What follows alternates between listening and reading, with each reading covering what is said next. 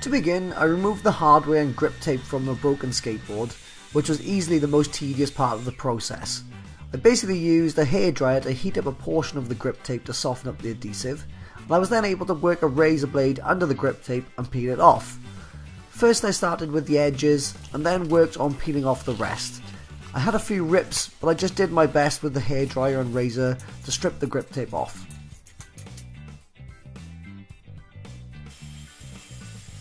Next I moved over to the bandsaw to cut the skateboard down. After cutting away the part of the deck that I didn't need, I set up the fence of my bandsaw so I could slice the board down into 35mm sections. I cut 8 sections from the centre of the deck so the shape of each slice would be similar. This made the glue up easier as they would all fit together seamlessly. My adhesive of choice for this project was Gorilla Glue, as it's seriously strong and expands to 3 times its volume to fill in any gaps. I simply applied a generous amount of glue to each section, smoothed it out so I had a nice even coverage, and then placed the next section on top. I repeated this until all the sections of the deck were glued, and then I just clamped them up overnight.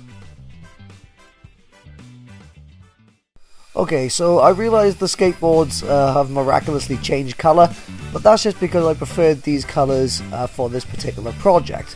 So all I did was clean up the glued up blank on the bandsaw, and then I cut out a 3mm slice before tracing on the outline of a guitar pick onto my new little blank. I moved back over to the bandsaw to cut out the shape of my guitar pick, being extra careful not to chop off my fingers in the process.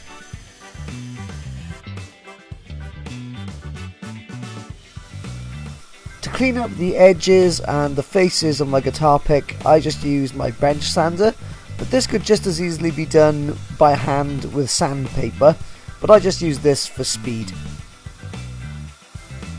I used quite a fine grit here, but I was extra careful not to hurt my fingers, so just be careful if you try this approach.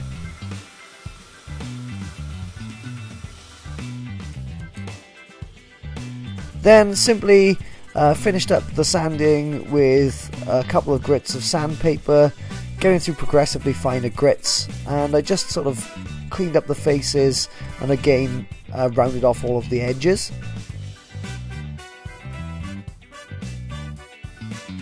When it was nice and smooth, I just applied a little bit of beeswax, rubbed a few coats in, shined them up, and job done.